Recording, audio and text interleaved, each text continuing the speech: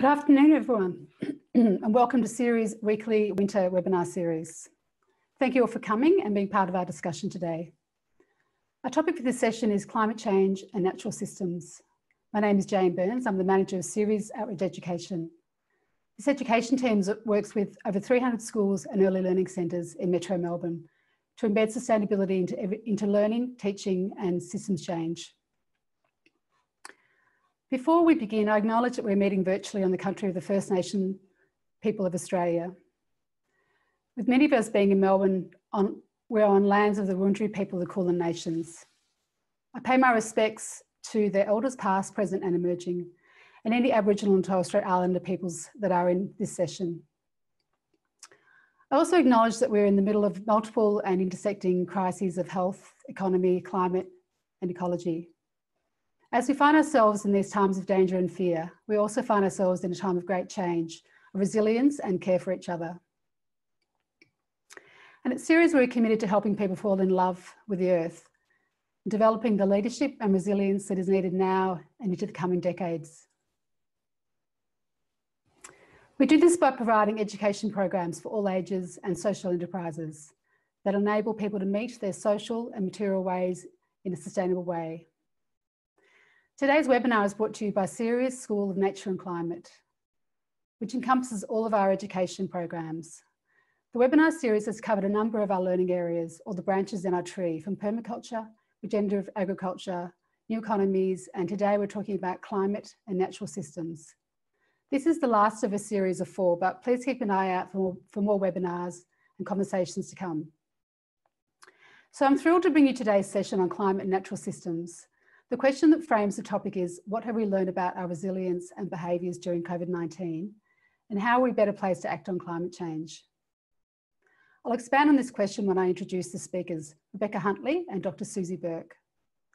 And as we go, if you have questions for our speakers, please submit these on our Q&A function on the webinar. We'll come back to these in the second half of our session. We'll also post any references or links mentioned by the speakers will be posted in our chat. Now to introduce our first speaker, Dr. Susie Burke. Dr. Susie Burke is an environmental psychologist, therapist, climate activist and parent, with many years of experience working on climate change and disasters. For 17 years, she was a senior psychologist at the Australian Psychological Society and developed numerous resources, training programs and workshops on these topics, including the Climate Change Empowerment Handbook and the Psychological First Aid Handbook. Susie is a fellow of the Australian Psychological Society. She's raising bike riders, school strikers and fruit trees, and is very pleased that her council has just declared a climate emergency in the Shire. Welcome, Susie.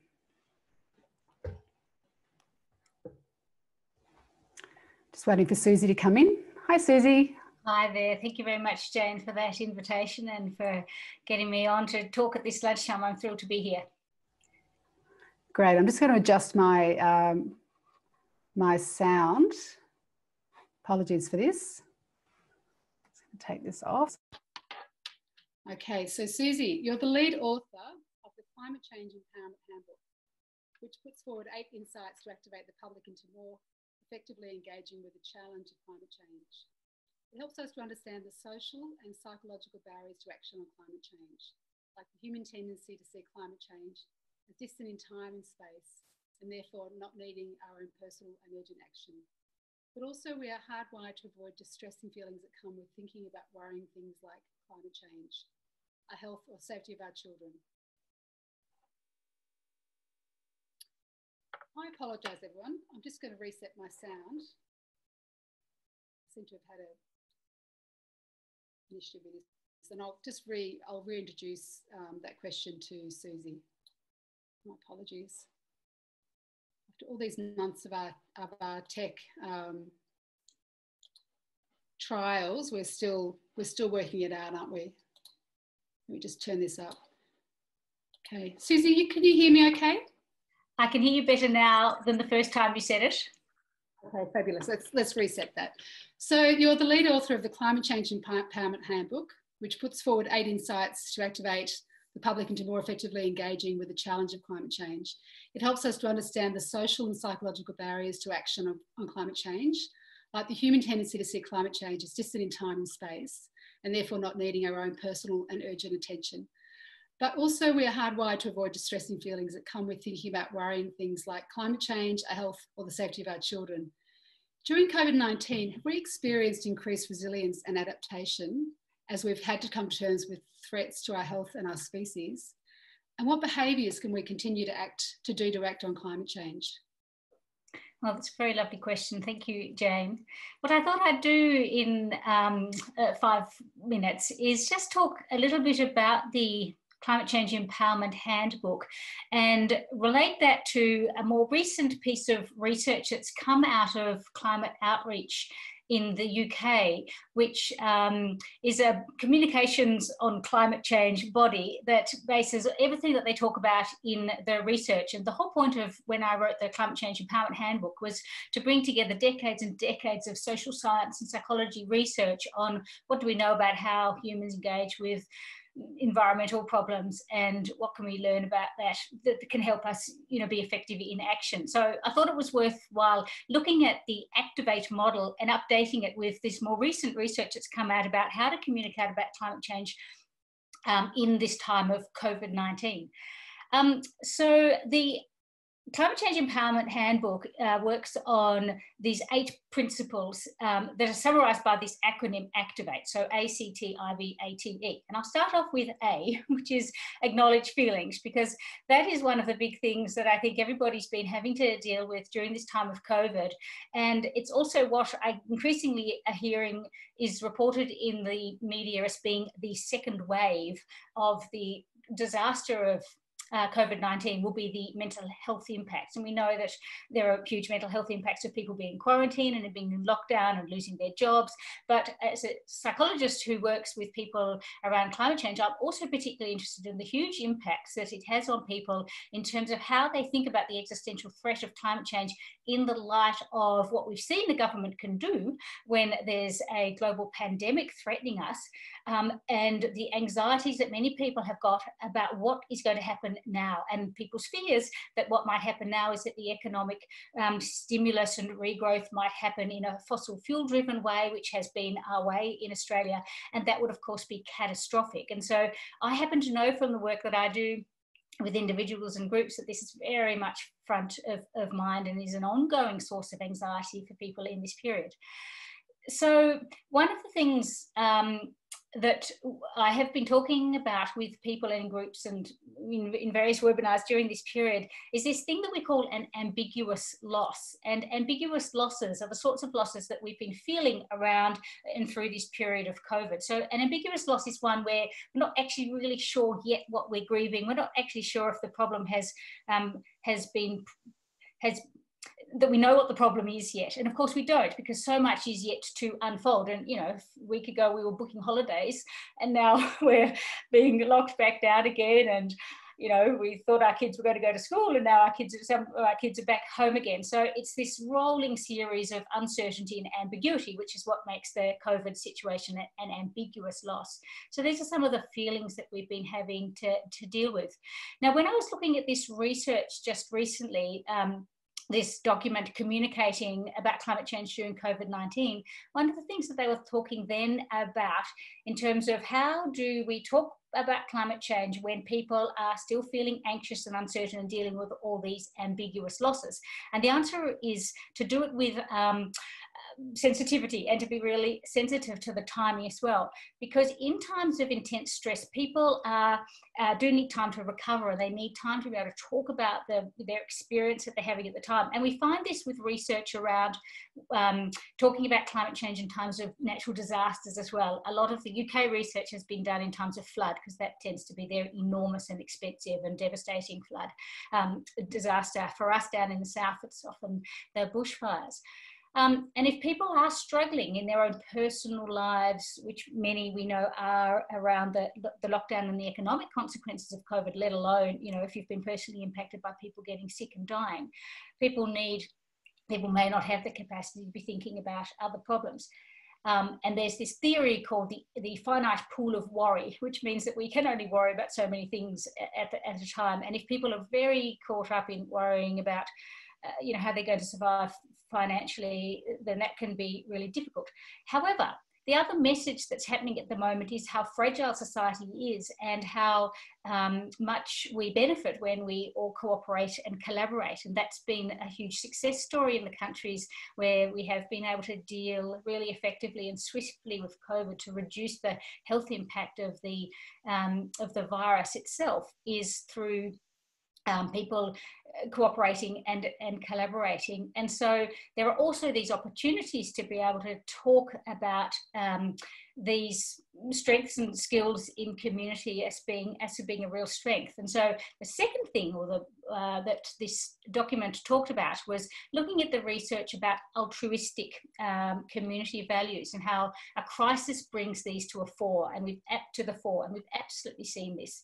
And what we know too is that these altruistic values that have been in play a lot with how people have been responding to COVID, and that's, you know, an example of that would be the big rise of mutual aid groups and a lot of those new neighbourhood community efforts to, you know, make sure that people in the neighbourhood are all being looked after and feeling as if they've got some companionship and some love and some help and support whilst they've been locked down and isolated. What we also know is that those altruistic values are linked to higher environmental sustainability behaviours. So that's, of course, a pairing of these things in a remarkably effective way. However, what we also know is that during a time of crisis, fault lines in a society will be accentuated. And we've been seeing that in America with the riots and the rise of, you know, racist and other sort of negative and hostile outgrouping and things like that.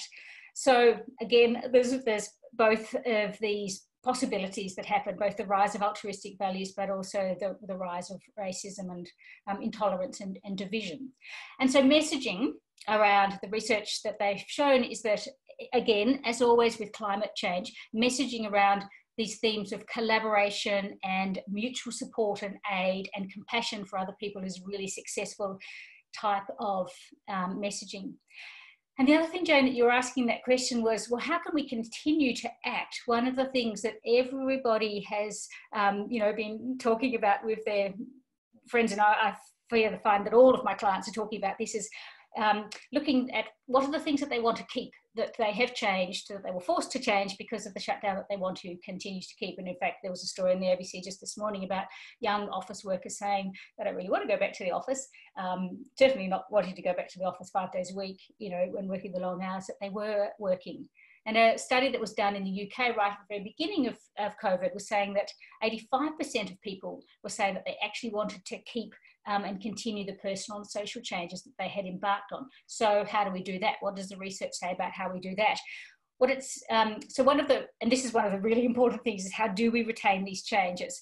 Because moments of shift, so it's very hard to change people's behaviour and get them to adopt different ways of doing things. And in fact, habit and old ways of doing things is one of the biggest barriers, psychological barriers, that we find in people adopting pro-environmental behaviours. But moments of shift, like what happened when all of a sudden, incredibly swiftly, we were shut down and we changed and broke absolutely everything that we were doing, is when habits are disrupted. And we were forced into it. And it's moments like that when people are much more open to changing their behaviour. So how do we keep that going? What the research shows is that using social norms, so this was the C in the Activate model, create social norms. And don't worry, Jane, I'm not going to go through all 8 of them. I'm not going to have time. But so modelling and talking about new social norms. So that's to do with the conversations that we have about people, where we're chatting, and if we get to go to a dinner party, or we're chatting to people when we're picking up kids from school or whatever, to be talking out loud about the things that you're wanting to do, that you want to retain and change. And of course, for those of us that are wanting to embed climate change in all of our conversations, that it's a great opportunity as well to use the T in Activate, which is talk about it, talk about climate change, at every opportunity that you've got, can be a way of joining together the talking, creating social norms about the things that you personally are planning to retain and keep in your, in the new normal that you're going to be creating. And the last thing that I might just say before I finish and let us hear from Rebecca is a really important message that comes out always in the research that Climate Outreach does on the language that we should use. And it's very pertinent to climate change. And it's the use of the word just or fair. And they always are recommending and advising that we use when we're communicating about the solutions that we want governments to take on going into the future, that we use the word fair when we talk about them, because it's much more appealing to people across the political divide. People on the left are very comfortable with the word justice. People on the right see that as being a leftist value, and they stop listening when we talk about that. And there will be a lot of talk about having, a just way of, greening up this new economy. It's really important that we remember to try to use the word fair. And I just wanted to finish with a very last point. I was reading a report by the Climate Council, which was on, what are the major principles that we need to base the rebuild in the economy on. And of course, it's getting off fossil fuels right now and no gas, because that's not a solution at all. But one of the points that they made was that there's going to be, at all levels of government, an enormous amount of economic stimulation. And these are going to incur great debts that future generations are going to incur. And whilst it was more the case that older people in our community were vulnerable to getting sick and dying from COVID-19, it required young people's, and will continue to require young people's, enormous cooperation.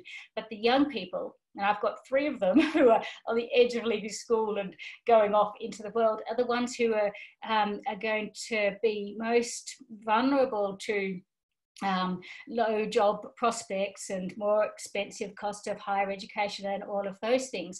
And it would totally suck if young people whose cooperation was absolutely essential in order to protect the wider community, if they end up suffering not just from the blow of enormous economic impacts now and for their immediate future, but also to have to take the debt of a fossil fuel rebuild. So it's absolutely unquestionably the case that the economic stimulation rebuild has to be one that creates this fair society for all members of the society. But I was particularly struck by the impact of the younger people who will be paying the debts of the bad choices, if we make bad choices now, for their entire lifetime. Let's not do that.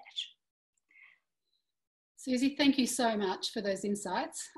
We've got a lot of work to do, and the work is certainly cut out for us as a human race. I'm so pleased to be sharing the session with you as psychologist, and those insights you provided, from tolerance to fault lines to care and compassion, to just the real importance of this window of opportunity that we have in this disruption. So look forward to speaking with you again in the question time in the second half. So thank you. Thank you. Now I'll introduce our second speaker, Rebecca Huntley. Rebecca Huntley is one of Australia's foremost, Dr. Rebecca Huntley is one of Australia's foremost researchers on social trends. For nearly 9 years, Rebecca was at the global research from Ipsos. From 2006 to 2015, she was the director of the Mind and Mood Report, Australia's longest running social trends report. She is the author of numerous books and was a feature writer for Australian Vogue, a columnist for BRW, and the presenter of Drive on Friday on Radio National. She's on the Artistic Advisory Board of the Bell Shakespeare Company, a board member of the Whitlam Institute, and an adjunct senior lecturer at the School of Social Sciences at the University of New South Wales. So welcome, Rebecca. Mute me, or do I need to do that? You can do that, thank you. You cannot start your video because the host has stopped it. Oh, well, that's no good. We definitely need to see you. I might start talking in the hope that I will pop up. Yeah, I think my colleague will start my video. Switch there we go. Hi, everyone. Sorry, I've got a lot of makeup on. I had to do a photo shoot this morning. You don't need to apologise. So you need to ask me a question, don't you? Welcome. Yeah, I'm just going to do a bit of a preamble, and I really look forward to hearing from you. So climate change is arguably the biggest global human threat of the 21st century. with climate-related risks to health, livelihoods, food security, water supply, human security and economic growth, projected to have serious impacts on all human systems and ecosystems if we continue on a business as usual basis. Despite widespread acknowledgement that climate change is a profoundly serious global problem, this awareness has not yet led to urgent action around the world that we have seen during a very short time in the COVID-19 pandemic. So my question to you, Rebecca, is your work has taken you into countless scientific studies on public opinion and behaviour around climate change. So what opinions, behaviours, social trends have you observed during COVID-19 that we could use to reframe solutions and language to take action on climate change, such as making better connections to human health to act on climate change? Yeah, so look, before I address the question in particular, I want to just make it clear perhaps the slightly new response that I take to these kinds of questions around behaviour change, around climate change. And some of that's been informed by perhaps the federal election loss of last year, where it was clear that everybody thought climate change was very important and all the polling showed it was, and everybody wanted urgent action, but that didn't necessarily translate politically to people's political behaviour. And then also informed by a lot of the research I did around the fires, the extreme fires we had over Christmas. Well, it wasn't just over Christmas, it was over months. And I think a lot of people like you and I and everybody on this, pretty much everybody in this webinar, when we see events like that, we imagine that that's a really profound and important turning point. And people, you know, the penny must drop for people. There's no evidence that that was the case at all. All the research I've seen, all the research I've conducted has showed that actually it really wasn't. It did make the people who were already concerned far more concerned. It might have made people who were heading in that direction, really headed in that direction, head there quite quickly. But I am still consistently shocked about the extent to which people didn't see that event as a climate event. And so I approach any big event now, no matter how significant, no matter how many experts stand up and say this is important, and talk about, you know, this is going to be a change, a significant change in our society. I naturally approach it with some caution and some skepticism, constantly questioning my own confirmation bias, because I would love nothing more than the fires over the summer to be a real wake-up call for the community and our politicians to take climate change more seriously, but it wasn't. I would really love us to emerge out of COVID-19, where there has been so much destruction, even in Australia, to small businesses, to communities, to people's lives.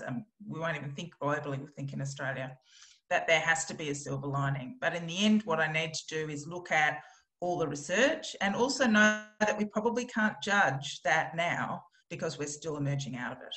So I suppose the first thing I'd say is that over the span of COVID-19, I've probably been sent or given maybe 10 different quantitative pieces of research on what people think the pandemic means, particularly for climate change, and what it might mean ongoing for behaviour change. And I personally have just finished some qualitative research looking at the extent to which Australians are interested in whether we can combine climate action with economic recovery. That research is really just, in fact, I just stopped writing the report in order to do this and have to deliver it to the client. So what I'm going to say really is a combination of my reflections on all the research that I have seen, all the research I've been involved in. I was involved in the ABC's really big, COVID monitor, which has had wave after wave. And in some senses, the takeout from this research has been quite mixed because people are up and down. I don't know if you think about, particularly during the height of the pandemic when it was really, really scary, we started to see everything shut down. I could feel, you know, anxious at 5 a.m, okay at 11 a.m, you know, more anxious again at 3 p.m, and then, you know, after a few cocktails, maybe less anxious. So I was always really interested to see the extent to which, you know, when people are actually doing a survey, their mental health about how they kind of feel at the time. So I think one of the things that was really clear is that so the positives from all the research is that people have a sense of confidence that if the government is providing an effective framework, working together, perhaps pushing partisan politics to the side and listening to experts, it creates a wonderful opportunity for people to come together and for there to be consensus. And while there was lots of media reports about, you know, people squabbling for toilet paper, and that concerned people, they thought that behaviour was really problematic, there were as many stories about, you know, neighbourhoods coming together, making sure people were looked after, all those kinds of things. That's a very, you know, because Australians aren't as suspicious of government and law and regulation as perhaps other countries we won't name, and also because, let's face it, the pandemic, we didn't have hundreds and thousands of people dying. We didn't have, you know, vans of body bags kind of, you know, driving through the streets. It was significant, but it wasn't terrifying in terms of the actual, the health impacts like it was in places like Italy and in parts of America. We could feel a sense of camaraderie and perhaps a bit more positive feeling from coming together than negative feeling about kind of shutting down. None of the research necessarily showed that people felt a greater sense of belonging during the pandemic. One thing that was clear is that people who already had strong social networks strengthened those social networks, but people that didn't have those social networks were not better off. And that shows that we always need to strengthen our social networks as a kind of preventative measure. You know, if people don't have friends, people to rely on, money to fall back on, a pandemic is not always a great, or any crisis is not always a great time to build them. Those networks have to already be pre-built and can be reinforced during a crisis, but it's so hard to build social, political, economic capital in a crisis. So that's absolutely true. And just before we finish, because I think there's going to be lots of questions and I want to keep, you know, as close to 5 minutes as possible. My biggest concern going into the pandemic in relation to action on climate change was not so much that, you know, people would stop caring about climate change and only worry about economic recovery, because actually in the research I've done, there's no evidence that that's really the case. People recognise that we have to walk and chew gum at the same time, so that's a good thing. The biggest thing I worried about is this idea, and we saw it, you know, millions of pictures and stories about, you know, often ridiculous stories that dolphins have come back to the, you know, Venice and things like that. But people did see actually real stories about environmental rejuvenation, that sense that, you know, pollution, emissions and all the rest and everything was going down with the fact that there was a shutdown. I was very cautious about those stories circulating, because I was really worried that it was going to reinforce to people that environmental repair and action on climate change was associated with deprivation, was associated with isolation, was associated with economic turmoil, and in some cases also political turmoil. So I was really worried about the connections in people's heads around that. But actually, I don't think that that has happened. I'm actually quite confident that people believe that there are certain kinds of behaviours, and whether that's riding bikes, commuting less, making sure that we build those green spaces, you know, for us to spend time with.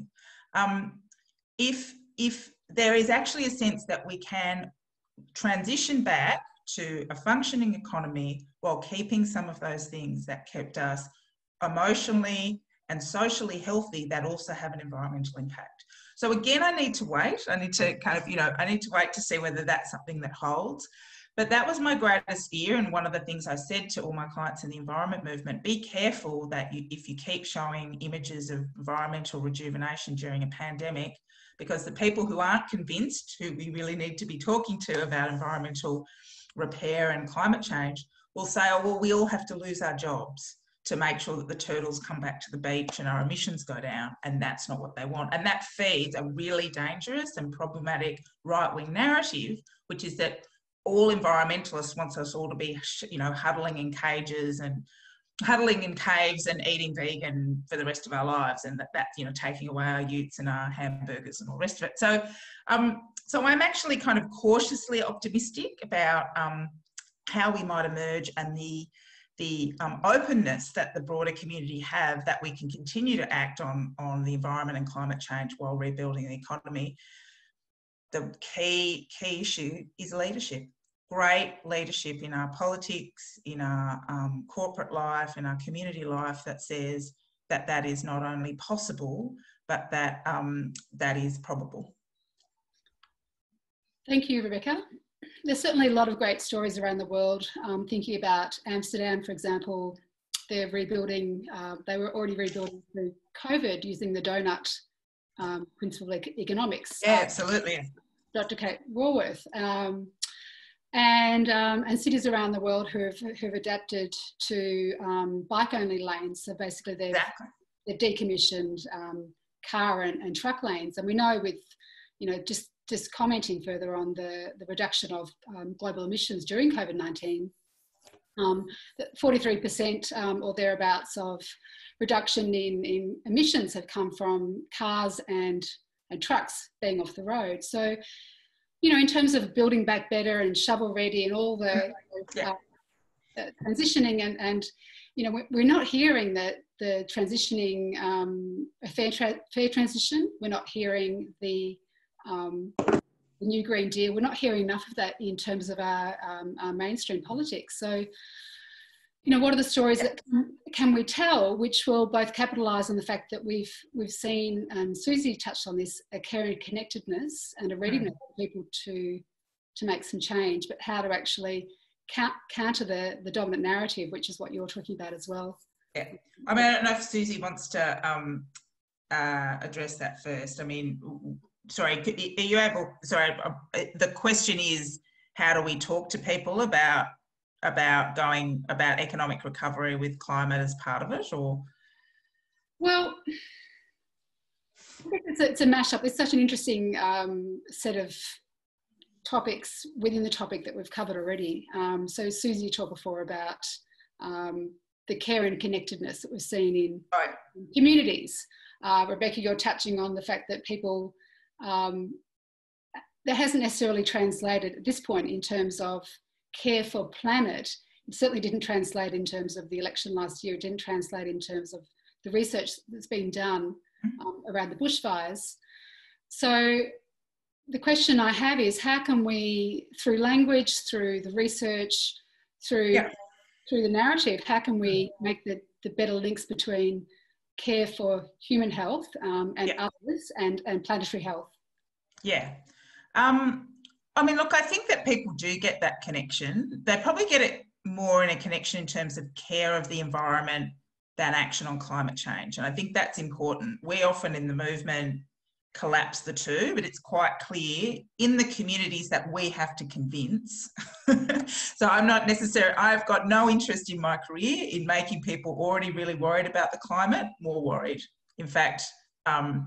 None. I have no interest in doing research on people like that. I'm interested in doing research on people who kind of think climate change is real, caused by us, but have a deep, deep cynicism about the ability of leaders to do anything about it, wonder if there's a real connection between jobs and action on climate, question whether renewable energy can support our needs, question whether there's a link between climate change and bushfires and extreme weather events, and think that while it's all a big problem, it's going to be a problem for their grandchildren, not their children. And those are the only people I'm interested in talking to. And the reality is sometimes we have to make a decision that making the links that we want to make are not possible the kind of effort we have to make to forge those kinds of cognitive links actually puts those people off. So we have to think about what is the most effective pathway and what is the end result? Like, what is it we actually want people to do? We want people to vote for governments that take renewable energy seriously, right? That is basically, like, really, really seriously. And that's what we want. Whether they believe that, the steps that they have to take to get there, I'm quite agnostic about. So I'm beginning to think that we have to have a whole new strategy before the next fire season. We have to rethink. We were outflanked by, it's a very difficult thing to come up against the might of News Corp and all the rest of it in terms of how they manipulate the media and what kind of message they want to send out. But I think that we have to really kind of think about, increasingly, just because of the time limit we have, the path of least resistance for different groups of people. So when it comes to COVID-19 and climate, I do think we have a real opportunity to say to people that an economic and technological transition, which is already underway around the world, and we could be further along the road with, is going to help us not only rebuild the economy, but get us ready for any other crisis that might come along, whether that be health, economic, or otherwise.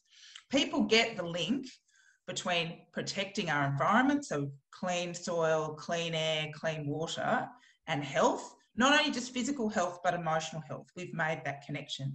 But when you try and move that discussion over to a discussion about climate change, which has been highly politicised for 3 decades, it's much, much harder.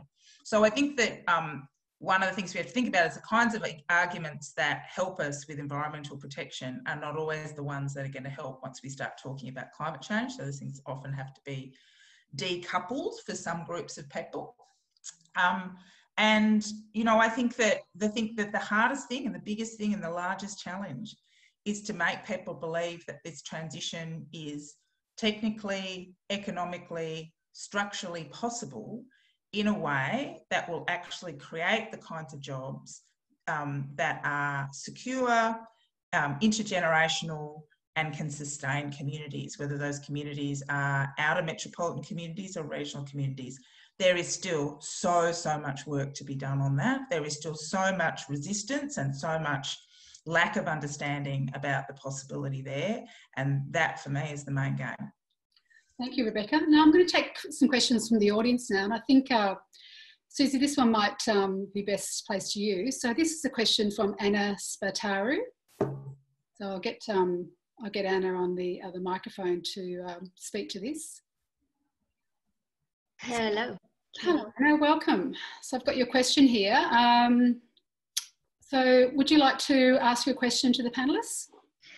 Sure, yes. Actually, I typed another question in the meantime, and in some way they are related, because first I was curious to know, because I was involved with a bit of climate activism, I wanted to know if there is any sort of result coming from all that, because I was also very disappointed to participate in ACF's calling and to learn that those people don't really see that burning fossil fuel means climate change, and I was in a bit of a shock.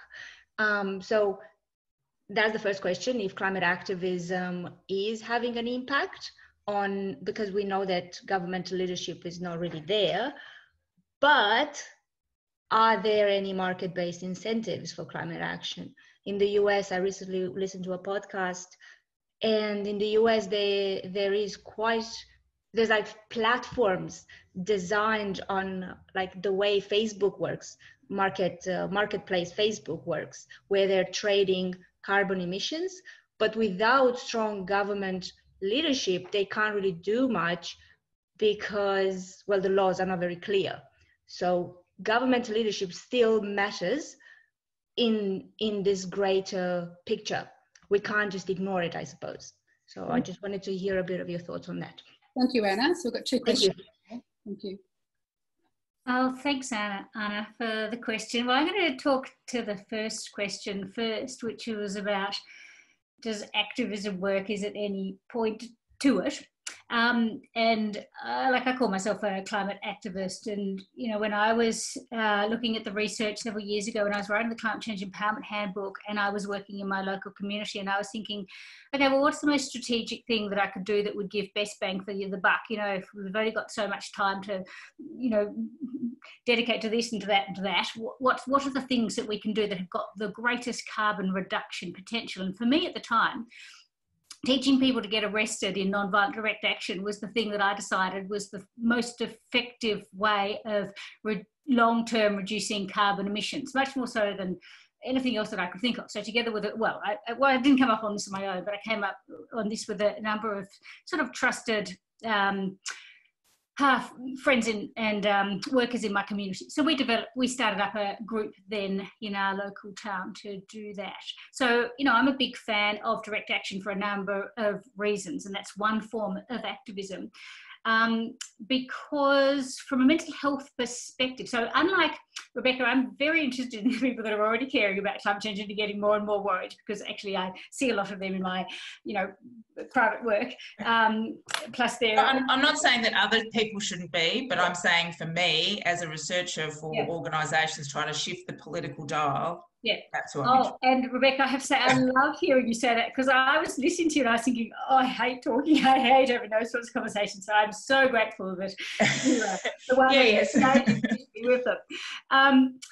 Yes, so so from a mental health point of view, one of the things that we know is incredibly important is for people to have a sense of efficacy, and group efficacy is a very powerful form of efficacy. So group efficacy is the belief that together with a group, you know, we can make more of a difference than we can just on our own. And, you know, that's a really important message around climate change, because there's a lot of debate and talk in the, you know, amongst people about whether individual actions are really, whether there's any point to an individual action. And of course, yes, there is, but not because of their carbon emitting reduction potential. There are other things about it strengthening your identity as somebody who cares about the environment, and it gives you something to do, but there are risks of being tokenistic about it and then forgetting to do the bigger action things, and so on and so forth. But group actions are incredibly important because it gives you a sense of a community, it gives you a sense of hopefulness, and to be able to have a sense of hope, even the form of active hope that I often talk about, which is grounded in the reality of the fact that, you know, we are heading definitely to shoot over 1.5 degrees and probably over 2 degrees warming, and things are going to get very, very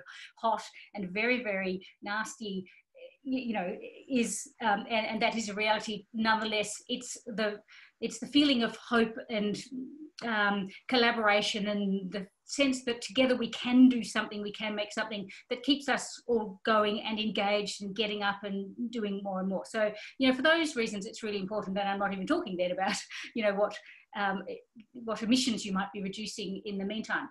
However, I did also want to say that the research that is done by Climate Outreach says very clearly that protest images are not an effective way of campaigning on environmental issues, because it only speaks to the people in the green bubble, and it doesn't speak to the majority of other people who tend to see environmentalists as wealthy and moralistic, and they switch off and don't listen. So there, and particularly at these times of COVID, climate protests are not going to be necessarily received by the public who you might be wanting to influence in a favourable way, because in times of global threat like a pandemic, people's trust in the government is quite high, and so a protest tends to be perceived even more negatively than it might have it at another time. And so this is really clear in the research that's coming out of Climate Outreach. And on that, and going back to something that Rebecca was talking about before, about how do we help people to see that action on climate change means jobs and economic prosperity for our country. One of the other things that comes out of their research, and so Climate Outreach also has this segment of their work called Climate Visuals, and they've worked very hard over many years doing research on what images of the environment are actually effective images in shifting people to believe that taking action on climate change is an important thing to do. That's a sort of a lame way of saying it, but and we tend to have always had this very narrow pool of climate change images. So if you Google climate change image, you'll tend to get a poor polar bear, you know, on a ice floe, which is a useless image really for people down here in the south, because it gives us the belief that climate change is far away from us and somebody else's problem, doesn't really, and it has to be something that we see as being salient and relevant to us for us to be engaged in doing something about it.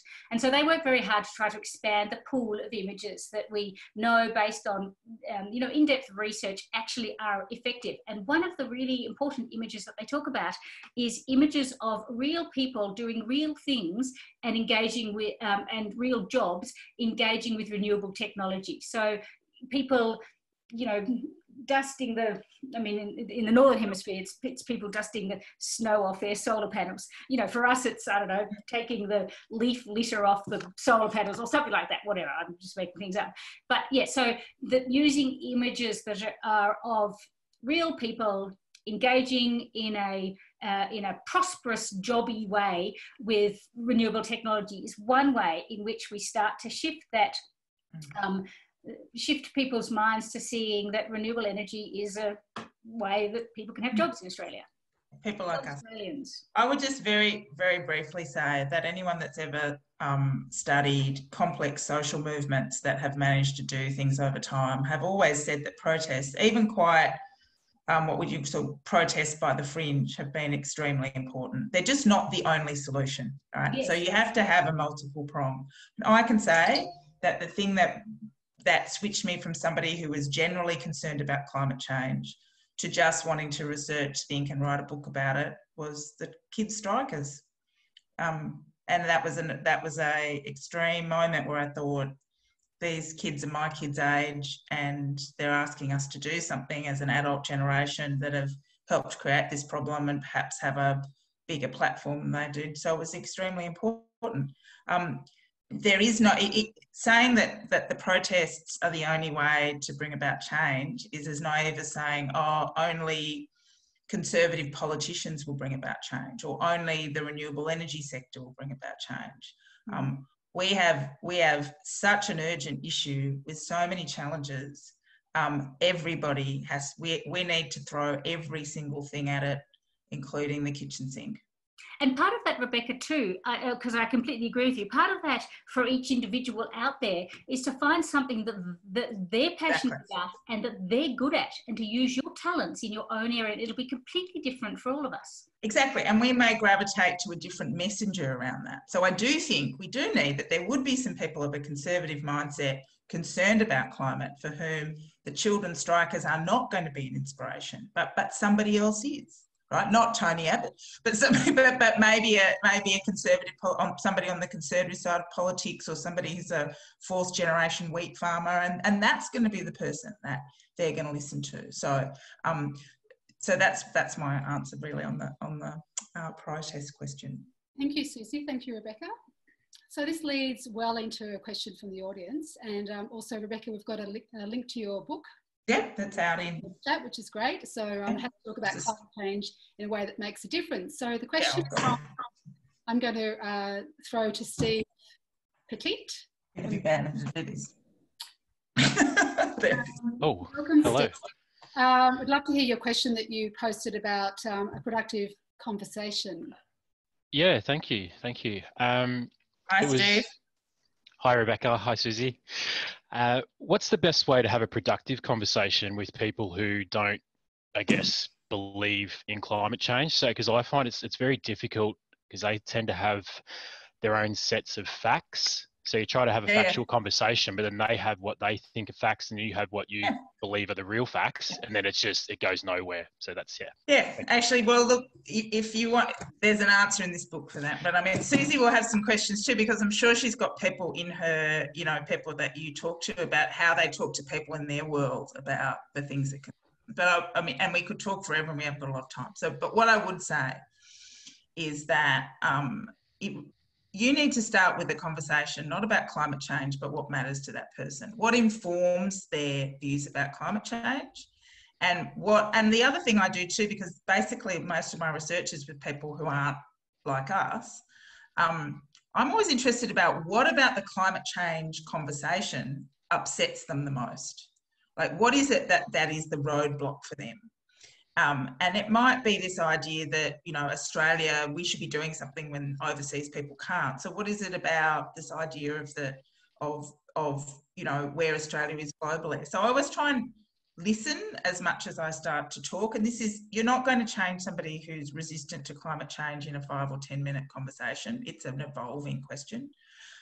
The one thing you really need to do first is kind of get a sense of whether they are actually a hardcore denier who is going to, no matter what, stick to their guns because it isn't about facts, it's about something else, right? Or if there's somebody who's just anxious, concerned, confused. And there are a couple of questions you can ask that where you work that out, to kind of get a very big, very kind of firm sense of who they are, what matters to them, and where their resistance is about the question, and whether they are actually a hardcore denier. And most research shows that hardcore deniers in Australia are somewhere, but I mean, depends on the survey you look at, that it's either in single figures or maybe up to 15%. People who just determined not to believe it's real. Everybody else sits on a spectrum of persuadability about something. So you've got to work out where they sit and what they care about before you start to talk to them about CO2 levels or, you know, the latest CSIRO report. But anyway, Susie will have some tips as well. Oh, thank you. Yes, I was going to say also start off by listening. That's always a really good starting place. Yeah, I just wanted to talk about the numbers of what the research does show about the numbers of people who do truly denialists. So one of my colleagues, Joseph Reeser, has been involved in some sort of really widespread demographically qualitative studies of people's attitudes of climate change, and was doing that in collaboration or in association with ones that were done in the UK and ones that were done in America. And the ones in America get repeated year after year after year. I'm forgetting the name of the lead, one of the lead researchers, but I think it's through the Yale. I think it's through Yale and the Yale program. Yeah. So is it the 6 Americas? Yeah. Yes. Yeah. And so they're taking the pulse of Americans, and Joe was taking the pulse of Australians. And what they reliably find in English-speaking countries is that, yes, the true denialists are sitting around 6 to 9% of the population. I think it's really helpful for people to know that, because that's a really small percentage. They're very powerful and loud, but it's a very small percentage. And so it's but one of the other bits of interesting research is that the general public actually have a misperception of how many people truly deny the science on climate change. And it's a much more inflated number, which is actually really unhelpful for us to be incorrectly thinking that more people don't accept that human behaviour is causing climate change. So that's just something I wanted to reiterate. And so people should know that the 6 Americas study, I spent some time at Yale last year with them, and I write about it in the book. And I'm involved. In fact, we're just in discussion guide mode of doing the equivalent of that in Australia, which will be available to people and launched by August of this year. And that will be run every year for the next 5 years. So we'll have a really, really good understanding of complex attitudes to climate change, renewables, politics, and some really good understanding of what the emotional response to climate change is and the cognitive barriers. So I'm really excited. Maybe I'll come back and talk to people about that when that's ready to launch in August. Oh, that'd be so great. I'm so pleased to hear about that. One of the questions that I noticed in the chat earlier was in response to something that you had said, Rebecca, about how do you properly ascertain somebody's attitude that's not just influenced by, you know, sort of what news story they heard on the radio that morning. And these better qualitative studies are using ways of asking the questions. And I mean, all good social scientists know how to ask questions that actually takes the pulse rather than just the weather, right? Yeah, exactly. Just a list of concerns and, you know, all the rest of it. Absolutely. Yeah. So the really good research that Rebecca is talking about and involved in can actually take the underlying and enduring concern that doesn't change day by day depending on what's happening in the news. And it's something that always gets control for. We've got one more question time from the audience. I'm going to switch over to Rebecca Sweeney. Now, Rebecca, you've asked several questions, but I'm interested in one question, if I can be so bold, as to get you to ask a question about youth TikTok political action in the USA. Okay, so I just wanted an opinion from Susie about your thoughts on the psychology of that with youth participating in such a strong political way, and Rebecca, what your insight is to the social trend that has established. Right. Can I just say, I didn't hear what Jane was saying. So okay, sorry. It's the TikTok action that youth pulled on Donald Trump for his Tulsa meeting, where they had millions booked, and you know, a small number turned out. It was very funny. Yeah. Yes. So I think it's really dangerous. You know, it is funny. But, you know, Trump's really got his back against the wall, and he is dangerous when he's embarrassed and humiliated. And, you know, whilst it really illustrates just how little respect there is for the rule of order and for the government. And that's not a safe place to be. And so, yeah, I feel really uneasy about it, because it was an extraordinary story and it was amusing. And yet, what's going to happen next? You know, it's, you know, when people are humiliated and failing left, right and centre, what do they do next? And I think there's a risk that this always leads to more authoritarian closing down of groups, people, things like that.